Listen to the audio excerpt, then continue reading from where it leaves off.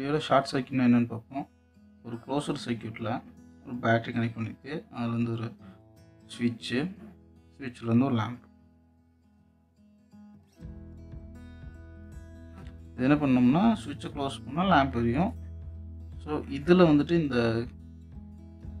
இது insulation ஃபெயில்னால join ஆனாலோ இல்லை இடையில நம்ம ஒரு ஒயரை கனெக்ட் பண்ணுறோம்னு வைங்க, கனெக்ட் பண்ணோம்னா இந்த பவர் என்ன பண்ணணும்னா எது லோவஸ்ட் ரெசிஸ்டன்ஸ் இருக்கிற பார்த்தோ அது வழியே போக ஆரம்பிச்சிடும்.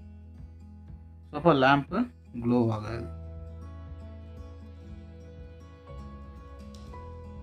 இதை ஒரு சின்ன ப்ராக்டிக்கல் எக்ஸாம்பிளோடு பார்ப்போம்.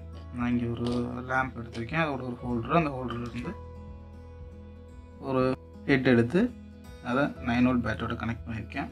கனெக்ட் பண்ண லேம்ப் எரிஞ்சிட்ருக்கு இல்லையா, இதுக்கு இடையில வந்துட்டு ஒரு ஒயரை கனெக்ட் பண்ணுறேன்.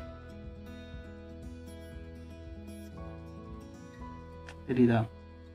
பல்ப் ஆஃப் ஆயிடுச்சு. இது என்ன பண்ணுன்னா பல்போட இந்த ஒயருக்கு ரெசிஸ்டன்ஸ் பார்த்து கம்மி, அதனால்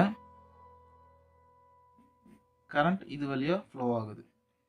இதனால் என்னென்ன பிரச்சனைங்க வரும்னா, இப்போ நம்ம ஒரு சுவிட்ச் போர்டில் கனெக்ட் பண்ணியிருக்கோம் இல்லையா, கனெக்ட் பண்ணியிருக்கப்போ அதில் இருக்கிற இன்சுலேஷன், இந்த இன்சுலேஷன் ஏதாவது ஃபெயிலியர் ஆயிடுச்சுன்னா ஒயரோட ஒயர் ஸ்டார்ட் ஆகி ஸ்பார்க்ஸ் வரும், ஃபயர் ஆக்சிடென்ட்ஸ் நடக்கும்.